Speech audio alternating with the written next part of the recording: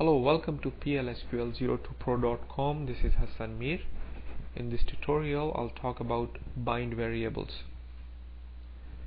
So the purpose of bind variable is to get an input from the users while the program is running, okay? So the syntax would be something like this that you are seeing on the screen. Actual variable name, this variable is plsql variable, let's say v score or x or v first name, whatever, right?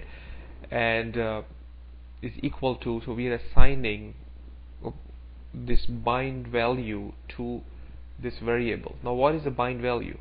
As soon as the processor will encounter this colon and any word, processor will pop up a message to the screen asking user to provide a value for this bind variable. Now this is not a PLSQL variable, okay? The whole purpose of this bind variable is to get an input from the user.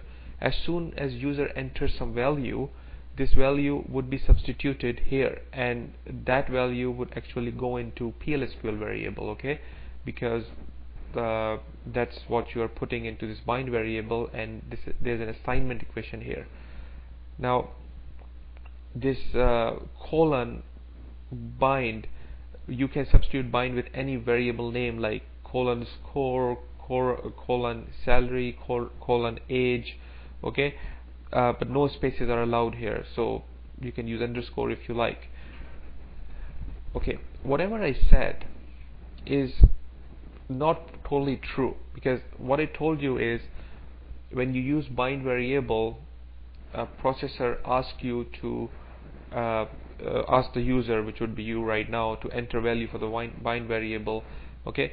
Now all this happened, and I also told you while the program is running, user input is asked, okay? Now this is a regular program, this is regular processing. How the regular processing will happen? This is a PLSQL program here. As soon as you type this program on this application express is the front end of the Oracle Express that you are using, okay, that you installed. It's a query tool. The database that's not the database. The database is running at the back end, okay? It's a service running on your computer if you have installed Oracle Express. So this application express tool is talking to to the database service, okay? You can't see the database running on your computer.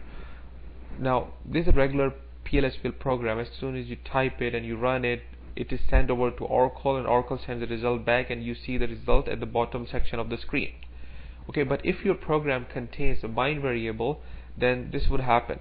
Okay, let's say this is a program and there's a bind variable here. How do you know there's a bind variable? The variable name, there would be a colon at the beginning of the variable.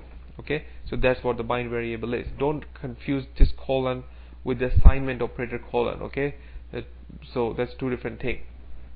As soon as Oracle, like not Oracle Express database, as soon as application express, the front end, the query tool, as soon as the query tool senses a bind variable when you're running the program, first query tool scans the whole program. If there's a bind variable, then before the data is sent over to, before the program is sent over to Oracle, the user is asked to enter some value to substitute the bind variable, okay?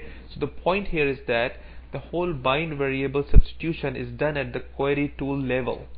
Oracle does not even care about the bind variable because it's not part of PLSQL or SQL programming language, okay? So this colon score is a bind variable, and as soon as you run this program, user will be asked to enter some value for this score. As soon as user enter 1, let's say, then the whole program, one will be substituted in the program in place of bind score variable will be substituted by 1 in the whole program, and a new program will be prepared as if there is no bind variable in the new program, as if you already had entered 1 while doing the programming. Now this new code will be sent over to Oracle, because Oracle does not understand bind variable. It's not Oracle thing. It's a keyword, it's a query tool variable. It's not Oracle's PLSQL or SQL variable, okay? This is very important to note. Now this binding is done differently in different query tools. For example, :score is Oracle Express binding. You can do different kind of binding in Toad and other query tools available. Some use ampersand instead of colon, but the concept is same.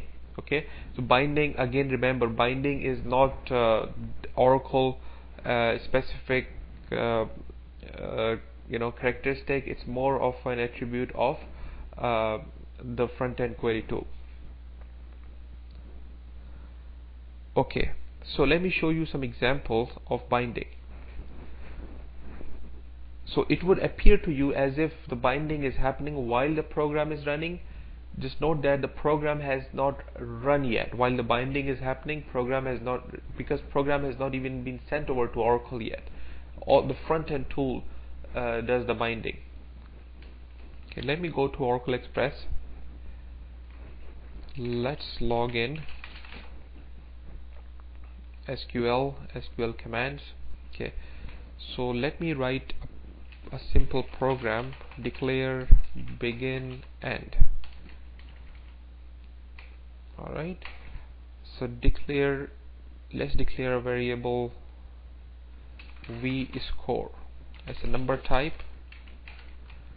Okay, so there is no, by this time you already figured this out, there is no semicolon after declare and after begin, but there is a semicolon after end, because declare and begin are marking the start of the sections. This is marking the start of declaration section. This is marking the start of the actual program body. Okay, so vScore is equal to, let's say, 100. dbms output put line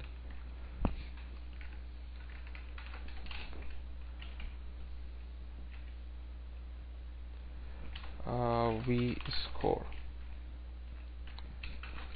Score is, so all we are doing here is we are assigning something wrong here. dbms output, we declared a variable vScore is a PL/SQL variable. Nothing, no binding is happening. I have not introduced any binding here. Okay, let me just, to avoid the confusion, let me remove this colon as well. We declared a variable score. We initialize the variable by putting 100 in this variable score. All we are doing is displaying the value in variable score to the screen. So I just highlighted this whole program and control enter to run it.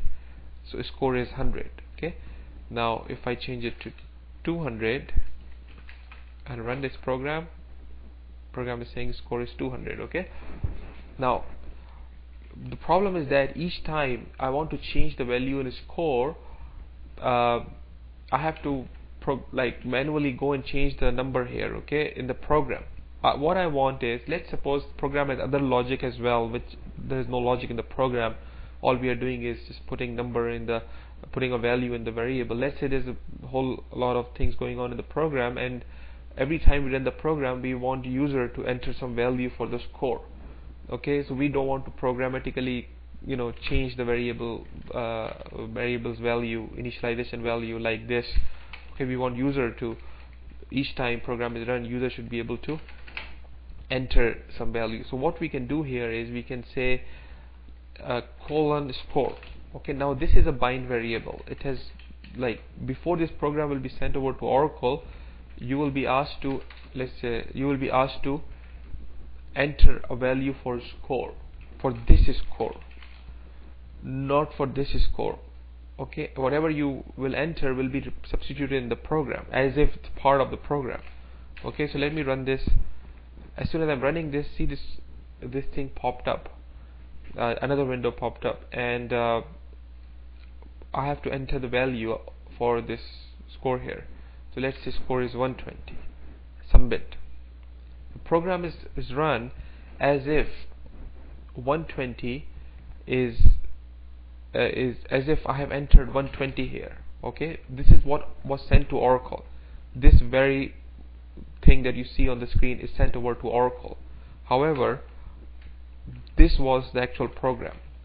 Okay, so whenever the variable is displayed on the screen, it's all displayed in the uppercase, so this title case has been ignored, but you understood the use of bind variable.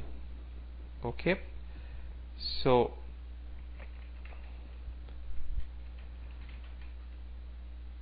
let's say score is, user will provide the score,